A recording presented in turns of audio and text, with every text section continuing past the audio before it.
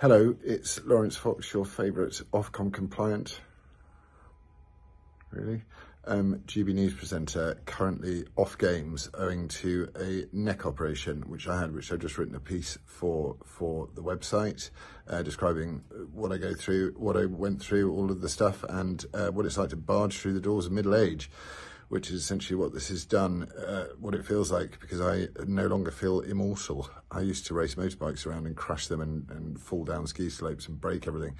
But this one's made me feel a bit mortal. So I've given up ciggies. And I've given up booze as well. It's strange. So the most important thing I've learned is I have such huge sympathy for people that live with chronic pain, because I just had 2 months of it, and I tell you what, it is all consuming, and neurological pain is just unbearable.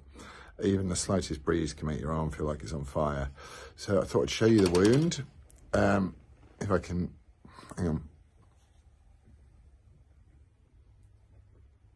Can you see that?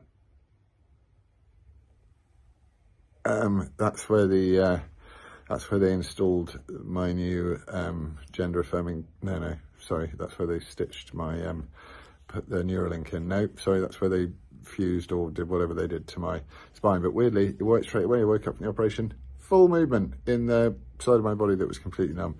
Anyway, yeah. And also I have rare blood, O negative, so I've got to start donating blood to people, because apparently that's a universal donor. So I am actually useful for something other than winding up the wokies.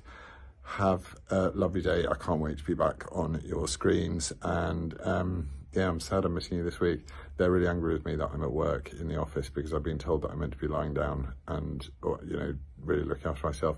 But I'm very, very bad at sitting around on my arse.